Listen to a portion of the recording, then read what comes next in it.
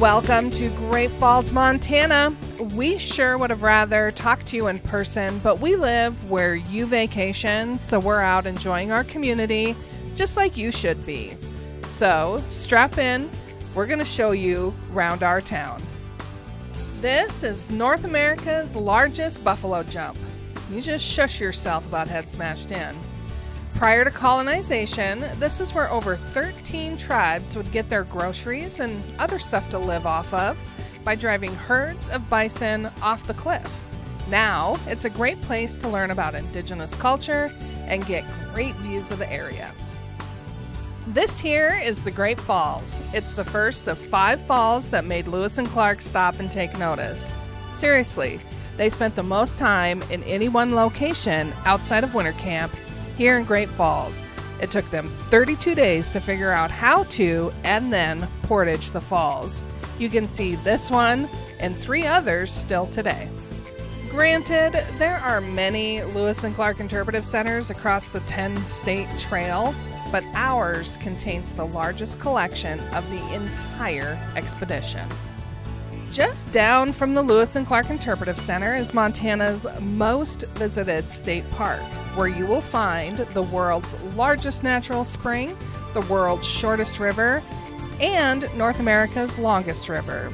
The two are connected by a portion of 53 miles of River's Edge Trail system, which I'll talk about a bit more later. Oh, did you see that? Yep, it was a mermaid. It's so rare to see them out during the day, as they're usually only available to be seen at the world-famous Sip and Dip Lounge in the evenings. That guy capturing the moment, none other than our famed cowboy artist, Charlie Russell. Charlie's home, studio, and most intimate works of art are displayed throughout the C.M. Russell Museum complex. You'll even find the carriage that brought him to his final resting place at Highland Cemetery. Could we have any more art and culture? Why, yes. Yes, we could.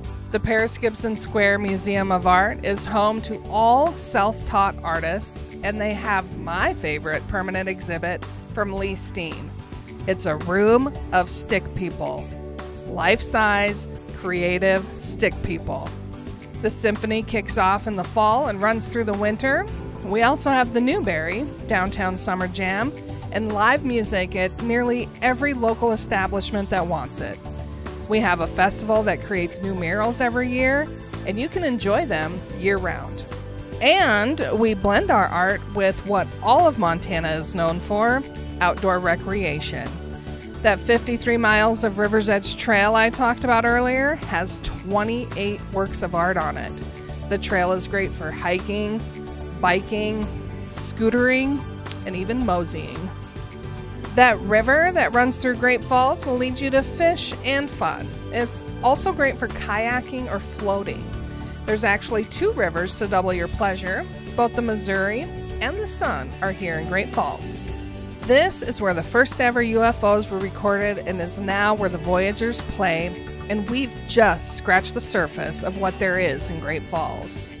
We haven't even mentioned our historic walking tours, our mining history, our events, Great Falls' premier parks, Gibson and the Electric City Water Park, Sluice Boxes State Park, the biking and hiking in the Little Belt Mountains, Montana's first ski hill, Benton Lake Wildlife Refuge, the Highwood Mountains, the Rocky Mountain Front, the Bob Marshall Wilderness Complex, the signature events, like the one where we become the Western art capital of the world every year in March.